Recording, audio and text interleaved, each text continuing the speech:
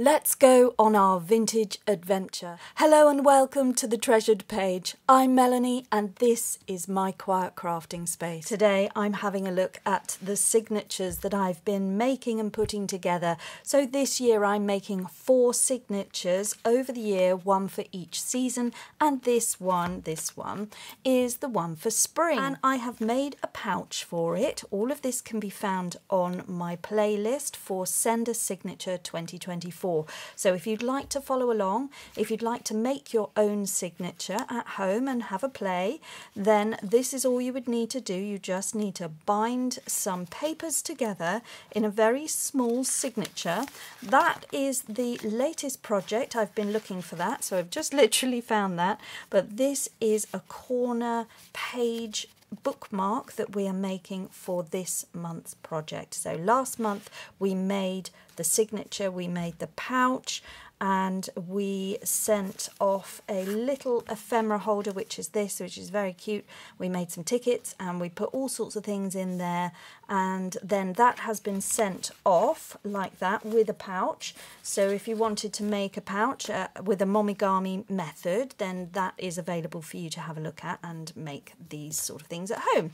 And this is a very soft, very cool, very nicely altered paper in which you can now move about like a fabric. And then I've been able to add all the things inside. So I'm just using all the things that I've been sent from my Happy Mail, and I'm just putting it in a dedicated place, because sometimes Happy Mail, people are saying thank you, they're boosting my supplies, it's absolutely wonderful, but it can get overwhelming because I don't always process it. I don't always put it somewhere. I always sort of feel, oh, that's from somebody, so that's special, so I better keep it and do something really nice with it to honour that memory of me receiving it. So this year I thought I'm doing it differently. I'm not going to hoard it till the end of the year and then make one big journal for the following year.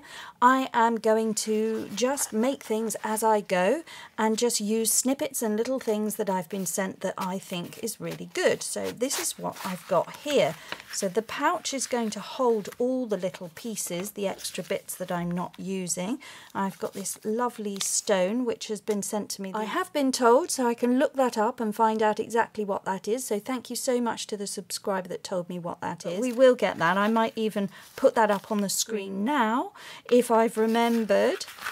So this is the project that I'm working on for Send a Signature. This is a second little one which I've just got to keep my ideas. So all things that I make, I'm just keeping as little idea reference, and those are going in there. So this was the ephemera holder that I received, and it came with this lace to wrap around, which was brilliant. I like that, and I love the colours so much, the turquoise and the rusty browns, sort of a lovely alternative grungy colours to brown. I just think that's wonderful. And then I found this scrapbooking paper in this turquoise blue, which seemed to just totally complement the lace that I'd received, and I really liked it with the teal colours. It had some tear damage there, so I thought this is perfect for a junk journal project, and I have just glued it down onto the front page. So I haven't done the back, I've just done that to the front. So I thought I would show you what I'm up to so you can see how I'm strengthening my signature and giving it a front cover. And then I really liked this coral red binding thread here that's been used, and it even picked out the lines on this map, so the whole thing just was here, and I thought, oh, that just works, that has to go there. So I can't tell you where I got it because I can't remember. It's one of those things that has just been in my craft room for a while. I've loved the colours and I've not known what to do with it, and then I couldn't use it for anything special because it had a rip in it, so it was in the junk journal scrap pile. And it comes with another sheet as well. It came with 3 sheets actually. So there's this one as well. But there was another one which had a nautical crab on it, and I think that would have been quite good, but I can't find it. So I'm probably going to use that for the back cover, unless the other one turns up in a minute. I don't know where it's gone. It's gone on its own travels around the craft room, which isn't hard in this in this room. Lots of projects on the go at the moment. So in this video I am going to be giving away a freebie, which is very exciting, which goes with this project for the vintage travel.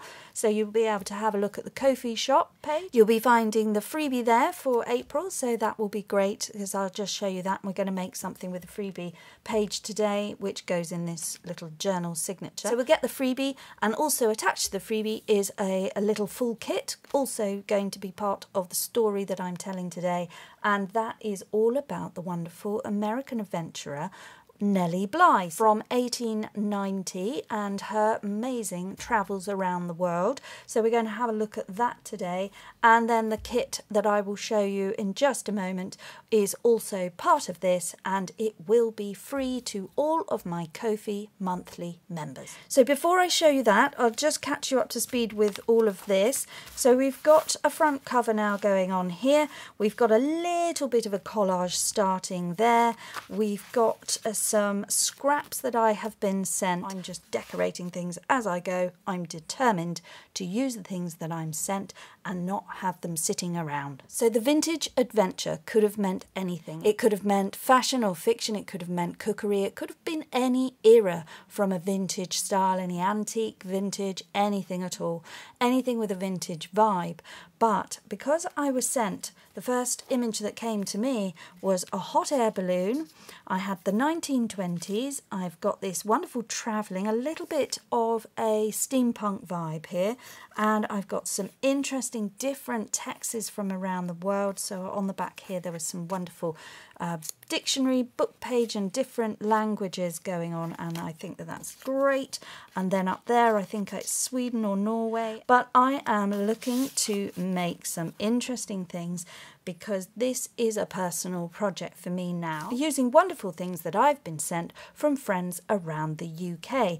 But this swap is also going on around the world, and if you are interested in getting involved in one of the Treasured Page swaps, you can either play along at home and not swap with anybody, or you can head over to the Facebook page, which is the Treasured Page FB group, and I have a quarterly sign up, and I'll be putting up a post next month to see if anybody else would like to join in for our summer swap, which is June, July and August, and hopefully we can find people in your country.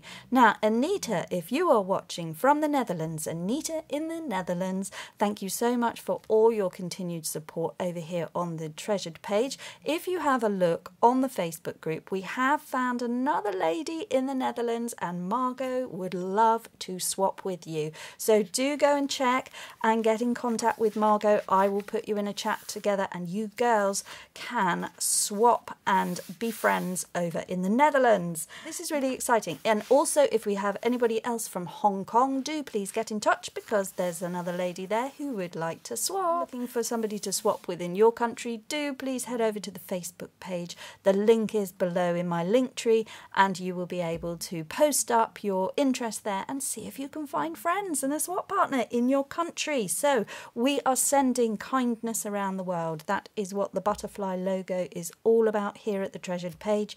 We are sending a ripple effect of kindness and creativity and unlocking that wonderful artistic side of yourself that we all have, and we can all have some playtime here at the Treasured Page and at your own quiet crafting spaces. Whew. Right, I'm on a roll today. I've got a cup of tea here. I'm trying to ignore the neighbour with his very noisy drill, so apologies if you hear anything in the background. That is what's going on. He is still repairing that roof. It's been nearly 2 years now. So these images inspired me. They are from the Digital Collage Club. This reminded me of perhaps Phileas Fogg, written by Jules Verne. So the story of the Phileas Fogg travelling 80 days around the world was actually surpassed and done in real life by none other than a woman. Oh yes, Nellie Bly, an American journalist. So we're going to have a look and listen to that, and I'm going to show you some images which I shall be using to decorate my journal. And I'm also going to be putting my back cover on here just so you can see how I did that with a paper that is much shorter than what I need. Right, I've gone about this in a peculiar way. Really, I've just gone for it. I've gone for glue and I've gone for sticking. I probably should have measured it and cut it to the right size. So I should probably suggest that that's the best way.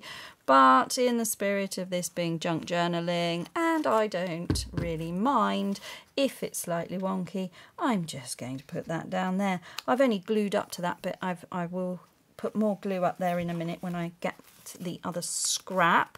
So I'm just putting this down, getting it where I need it, and then I'll open this back page up, smooth that down.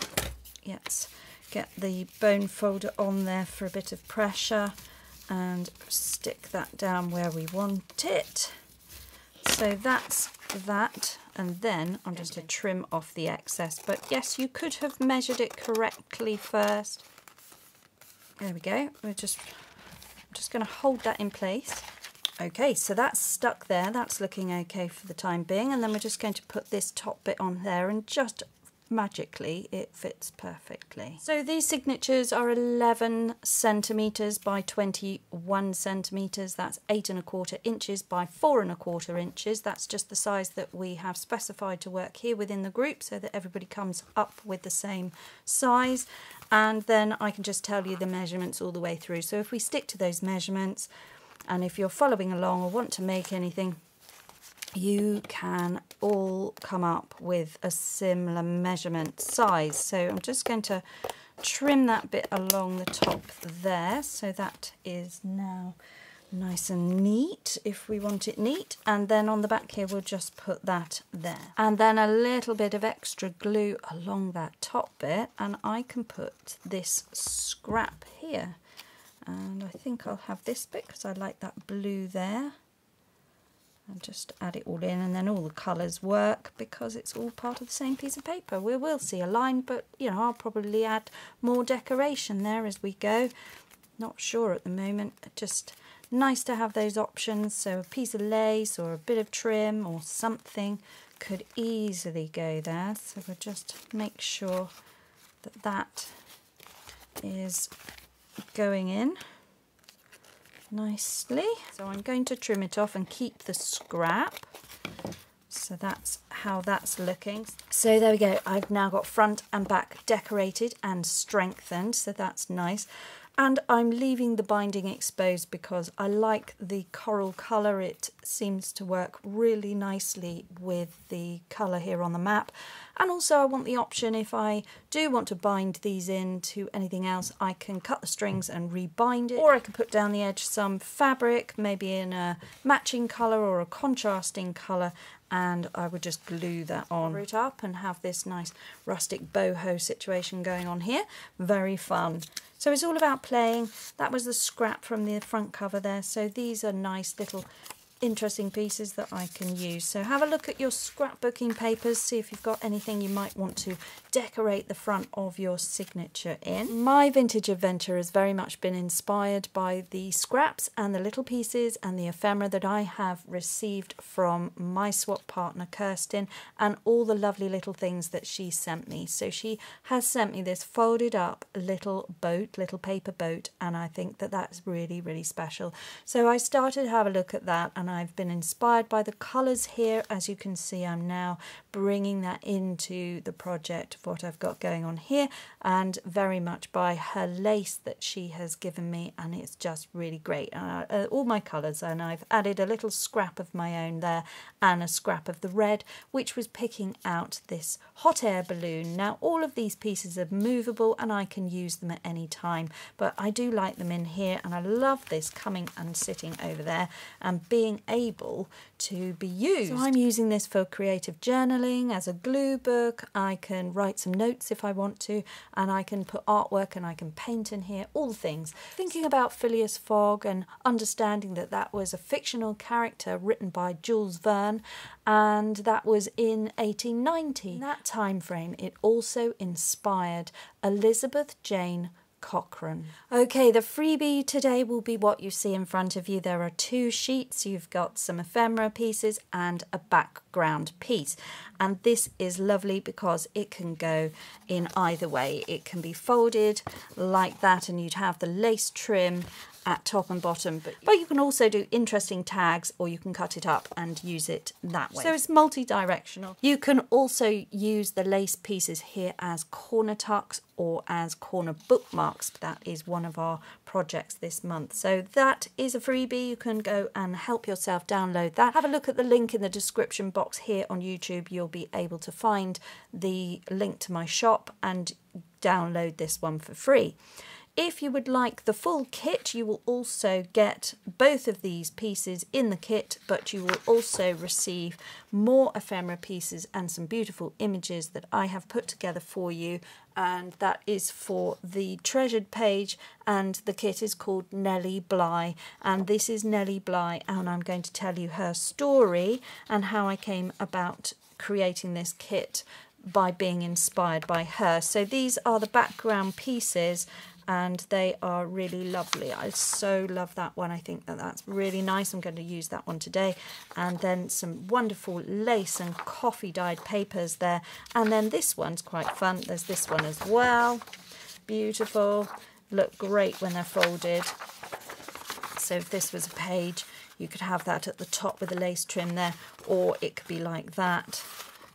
Gorgeous, absolutely gorgeous. Same with this one. And these would fit any theme because they've got the floral, botanical, sweeping images in there, so they will work with any of the kits that I am producing. These are nice fun backing papers that you can put to some junk mail scraps, and then you can decorate the front with a collage. So there's just nice little background pieces that give you pockets. So that one could be a pocket, that one could be a belly band, you know, that could be a side tuck. There's lots that you could do, their little strips and things to make extra pieces. So that was fun. That was lovely. Grungy tones, you can make it more grungy if you want, but they are nice little papers that could be added into lighter coloured tea stain or coffee stain papers, and those ones are very similar, but you get 2 of those, slightly different. You get a border down that one. And then you have this, which is amazing. So these are the images to create your ephemera and all sorts of things that you might want to. You can definitely make envelopes out of that and then be able to decorate it up with something more pretty on top, and there's some tags there as well, so hopefully that's all showing with the vintage travel, but also the dressmakers, and then her on the steam boats and the things that she would have discovered in some far off different lands. So the story of Nellie Bly is historically correct, but I have played around with the theme and I've used that to inspire some vintage adventure in my own mind, and so therefore we've got some fantasy images here where we've got hot air balloons and things, and just contraptions and things that may not have existed, let's say, but still beautiful nonetheless. And definitely, if it were in my world, trams would most certainly be painted in this way. So these are little porthole windows into my world and my vision here at the treasured page. And if you'd like to make something with these little portholes and see what you could come up with your own creativity, do have a look at this kit over on my coffee shop page. It is available for you. If you just like the backgrounds, you can get the backgrounds. If you want the ephemera, you can get the ephemera, and I do offer it in US letter as well as A4. Brilliant. So we're going to be using this one today. So these can be cut out, torn out, fussy cut, fussy torn, or punched out with circle punches. I'm cutting out this image. This is, of course, going to be my character for the story today. That is Nellie Bly, and she was originally born as Elizabeth Jane Cochrane. She was born in May in 1864. Now, this is a true story. So now I've got everything cut out of the freebie page. I got some scraps here, and that is because on the back I have put the image here from the backgrounds, which I don't think I showed you. So this is another one that you would get as part of the kit. Lovely paper, really good. You could chop that down and make some really nice tags as a background and then collage onto the top of it. So even that alone just looks really great, and you start putting some things on, maybe some more florals and things, that would work, 'cause it's got the nice blues and greens in there as well as the browns. So it's a little bit grungy, but you can make it really pretty with your own things as well. Bringing in butterflies and flowers would look super. And then I'm just going to be cutting this out again because I want this extra piece here. And I just thought, actually, if you're printing it on card, you could make a front and a back cover of a mini booklet, so that would work really nicely. So I'm going to look, I've come out with about 3 ideas for this piece alone. And also the bird can be cut out away from the clocks and be something. So it depends on what style you like, but there's something for everybody here. Whether you want grunge, whether you want shabby chic, you can pick it out, it's all here. Steampunk going on, you could develop this in whichever way you like, and then once you've got it backed, you've got interesting scraps coming through as well. Just a simple arrangement like that gives you something fun straight away, and then all we'd need is one of these flowers on top of it, and we've got something really cute. Or the lady, where's she gone? Where's Nellie? I've lost Nellie. Here she is. So she could come and live on the top of there, and then the colours will work. So that's fun, just with some scraps. You would need the kit for that particular darker background. Make up some lovely scraps. I actually like that, might keep that. That's a good idea. Let's put that there. And I've got her again here, so it's lovely, isn't it? So look how nice that is when you fold it in half, and imagine if that was much bigger, you'd have that as your journal page. But just as a little piece of ephemera, that's really sweet, and I like that, and so we're going to have that. Elizabeth Jane Cochrane was born May the 5th in 1864 in Cochrane's Mills, now part of the Brunel Township, Armstrong County, Pennsylvania. Her father, Michael Cochrane, born around 1810, started out as a labourer and a mill worker before buying the local mill and most of the land surrounding his family farmhouse. He later became a merchant, a postmaster, and associate justice at Cochrane Mills, which was named after him in Pennsylvania. Michael married twice. He had 10 children with his first wife, Catherine Murphy, and 5 more children, including Elizabeth Cochrane, his 13th daughter, with his second wife, Mary Jane Kennedy. Michael Cochrane died in 1870 when Elizabeth was only 6 years old. As a young girl, Elizabeth was often called Pink because she so frequently wore that colour. But as a teenager, she wanted to portray herself as more sophisticated, and so she dropped the nickname and she changed her surname to Cochrane with an E. In 1879, she enrolled in Indiana Normal School, now Indiana University of Pennsylvania, but only for 1 term, and she was then forced to drop out due to lack of funds. And in 1880, Elizabeth's mother moved the family to the city of Pittsburgh. Then, in 1885, a column in the Pittsburgh Dispatch entitled "What Girls Are Good For" stated that girls were principally there for birthing children and keeping house. Well, this prompted Elizabeth to write a response under the pseudonym of Lonely Orphan Girl, and the editor, George Madden, was so impressed with her passion that he ran an advertisement asking for the author to come forward and identify herself. When Elizabeth introduced herself to the editor, he offered her the opportunity to write a piece for the newspaper, again under the pseudonym of Lonely Orphan Girl. Her first article for the Dispatch was entitled "The Girl Puzzle." It argued that not all women would marry, and that what was needed were better jobs for women. Her second article, Mad Marriages, was about how divorce affected women. In it she argued the reform for divorce laws. Mad Marriages was published under the byline of Nellie Bly rather than Lonely Orphan Girl. It was customary for women who wrote newspapers at that time to use pen names and not their real names, and so the editor chose Nellie Bly after the African American title character in a popular song, Nellie Bly by Stephen Foster.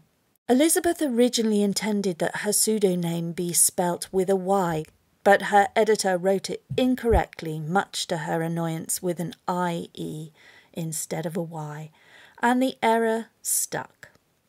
George Madden was impressed again by Elizabeth, now Nellie Bly, and he offered her a full-time job as a journalist. As a writer, Nellie Bly focused her work for the Pittsburgh Dispatch on the lives of working women, writing a series of investigative articles on working women in factories.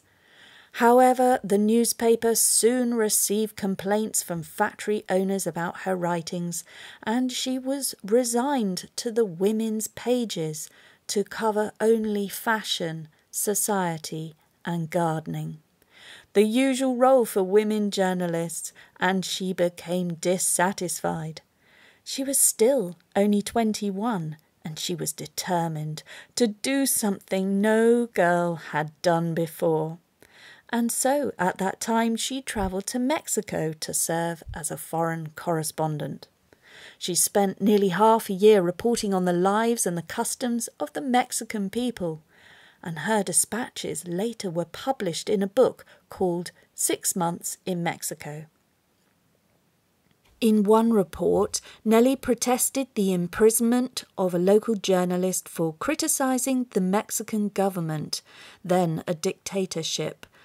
When Mexican authorities learnt of Bly's report, they threatened her with arrest, prompting her to flee the country.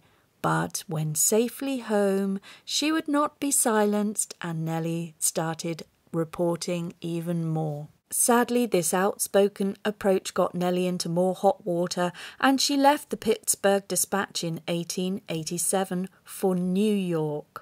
There she faced rejection after rejection, as news editors would not consider hiring a woman. Penniless, after 4 months, she talked her way into the offices of Joseph Pulitzer, the newspaper and the New York World, and took an undercover assignment for which she agreed to feign insanity and investigate reports of brutality and neglect at the Women's Lunatic Asylum on Blackwell's Island, now named Roosevelt Island. And it was not easy for Nellie to be admitted to the asylum and pretend to be mad. She first decided to check herself into a boarding house called Temporary Homes for Females. She stayed up all night to give herself a wide-eyed look of a disturbed woman and began making accusations to other boarders to prove that she might be insane. Nellie told the assistant matron, "There are so many crazy people about, and one can never tell what one will do next." She refused to go to bed and eventually scared so many other boarders that the police were called to take her to the nearby courthouse. Once examined by a police officer, a judge and a doctor, Nellie was taken to Bellevue for a few days, and then after valuation she was sent by boat to Blackwell's Island. Nellie was committed to the asylum, and she experienced the deplorable conditions firsthand.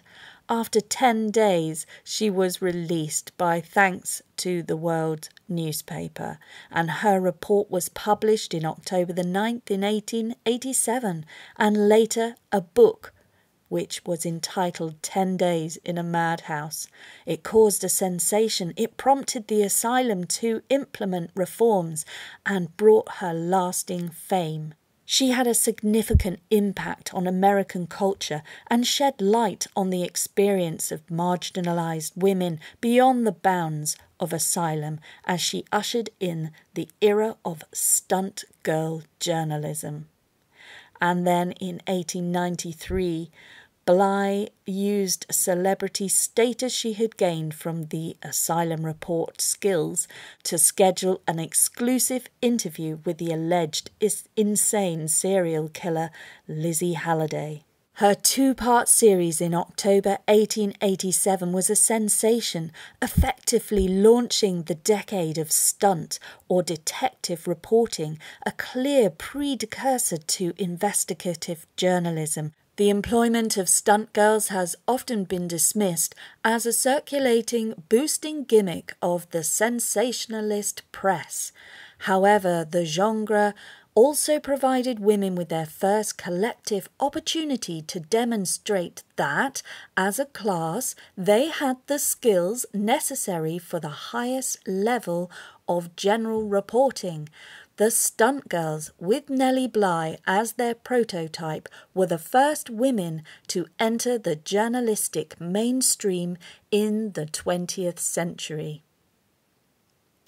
And the first stunt that we will hear about is the around the world travel, and that of course was inspired by Jules Verne's story with the 80 days around the world, and we will have a look at that next time, and I will give you the next instalment of this pioneering journalist, Nellie Bly. Well, I hope you've enjoyed coming along on my vintage adventure today to have a look at the young life and story of Nellie Bly, who at the age of 26 embarks on this epic journey, and we will come back to the story in the next video, which I shall be putting together shortly, and we will have the second part so we can understand why and how she travels around the world in such a short space of time and who she meets along the way. So that's an inspirational story to help you craft along, and I hope that you found some fun and value here today at the Treasured Page, looking at the different ephemera pieces and how you might tie it together in your own page spreads, and making something very simple from not very much at all.